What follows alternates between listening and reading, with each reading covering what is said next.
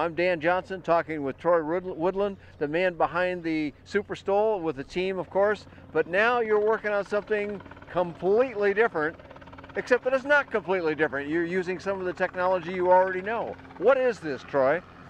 Well, this is, a lot of people think I'm going backwards going this way, but sometimes you got to take a couple steps back, you know, to move forward. Well, it's an interesting thing. The Super Stol does what it does, but this is going to deliver a different product. You're looking at an ultralight here. That's right. You know, my roots years ago, I used to fly ultralights. Sure. And in the back of my mind, I've always, I miss it. When I first met you, that was the kind of aircraft you were flying. That's right. And now I'm flying a 180 horsepower Titan, and I got 500 hours on it last year. And is that right? And Goodness gracious. I started adding up the fuel bill and everything else, and it was like, wow, what are we doing, you know? And a lot of it was just out goofing off, having fun. Which is what you're supposed to do with these airplanes. That's right. But it costs some money. It does. So this is going to be more economical to have that same amount of fun, or not the same fun, but a kind of fun like that? Yeah, well, in a lot of cases, it's actually a lot more fun, you know, because flying Part 103, the things that you can do without getting politics involved. Amen. That's always a good thing. It makes it fun. Yeah, no pilot's license needed, no registration needed, no medical, never needed a medical. You can build them ready to fly. Is that going to be a long-term goal for you? We will. We'll build them ready to fly. I prefer the kitting. Yeah, well, you guys got kitting down, so I'm sure you can do that competently. But if I said, I don't want a kit, can I just buy one? Absolutely. Cool. And we probably can produce one pretty fast because there's not a lot to it. And I'm trying to keep it that way. Well, I was looking at it here, and you said, well, you know, if you look at this fuselage that I'm seeing here, while it doesn't look like a Super Stol to me, it's got Super Stol heritage. Is that right? Yeah, Super Stol, Highlander. Basically, all I did was I just took a Super Stol or a Highlander airframe, and I just narrowed it 12 inches. And there was a lot of talk whether we would go with a chromoly tail section or a boom tube. Ah, okay. And because this is clearly a boom tube back here. It is. So, and why did you do that? I did it because I wanted it to look like an ultralight, and that was it. And it is a little bit easier to manufacture. It's less expensive. But mainly I just wanted it to look like an ultralight, like a traditional ultralight like we've seen for the last 40 years. And I've been wanting to build one for years. When we engineered it, we engineered the wing square footage, everything around Part 103. I mean, everything. And when I seen this engine a couple years ago, I looked at that and I said, you know what, that's my opportunity. Why did you look at that and think that could work for what I've got in mind? Well, because of the 62 pounds that it weighs, and what they predict on thrust, you know, it'd make a nice little performing airplane. You know, we've weighed it, and we have made weight with about 15-20 pounds to spare. Is that right? Yeah. Oh wow. Okay. So you're gonna have you got wings done. You just didn't bring them with you. We have wings done. We were just finishing up the spoilers for roll control in them, and we weren't quite done, so I didn't want to fabric them and then have to go back and finish things. So I just left them at home. I just kind of wanted to see how it would be accepted. But in the last 5 years or so, I've heard a lot of people talking about it, and some others, the Aerolite 103, for example, he's building all he can make. Yeah. So I think your timing is pretty good. But what kind of power does this put out? They claim 37 horsepower. Really? Out of this little tiny guy, huh? Out of it, yeah, which kind of surprises me.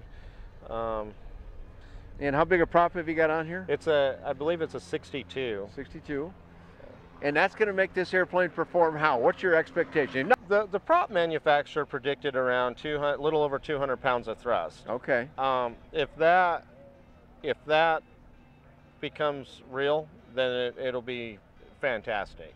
I do know that years ago, working with the Free Air 447s, you know, getting 200 pounds of thrust out of one of those was tough. Yeah. We could do it, but it was tough. And so I'm spectacle of that, but I'm hoping that we'll see that. Well, if you know, it's not like a new thing. Well, there's a lot They've more. been around with these for quite a while. We got to remember that it's been, you know, almost 2 decades since I've been playing with this stuff, and a lot has changed in prop technology. Absolutely. And you know, just everything. And there again, that's another reason why we're, you know, it's a lot easier to build a Part 103 airplane today than it was years ago, just because of the materials we have. And because of things like SolidWorks and whatnot that didn't exist back then.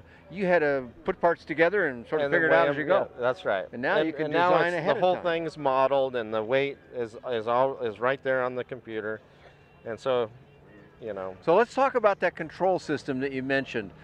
You're talking spoilers, or what might be called spoiler-ons, because they don't go up together, they go up one at a time, for roll control. Is that correct? That's correct. And now I've flown aircraft that had that, and I actually found it a very interesting control system, because when you take a stick and you push it left in a spoiler-on aircraft, you don't have any adverse yaw at all. That's right. In fact, I had to learn a new term, proverse yaw. It goes the way you want it to go right away. Yeah. And they're very effective if you put them at the right place, and you know about that from Super Stall. That's right. Fill in some detail for me. Well, when the Super Stall, we built a wing that in a lot of ways almost flew too slow.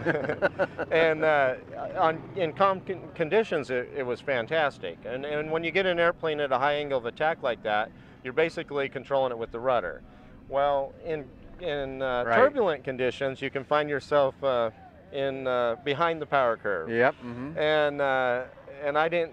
There was times where I found myself in that position a lot more than I cared for, and so because the airplane's capable of going so slow. That's right. Yeah. And you know, the Helio is just right here. You know, I look at one every day, and they have what they call interceptors, and I say spoilers, interceptors. You know, most people know them as a spoiler, but they are actually an interceptor. Okay. And so we did all the R&D on the interceptors on the Super Stall, and it just became it was a deal breaker, man. Everything changed for me. I could take mine in and out of places in conditions that I wouldn't have ever even dreamed of because of the roll control at slow speeds. Because of the interceptor / spoiler. Yeah. However you want to call it. And most people know them as spoilers, so let's stick with that term for now. That's right.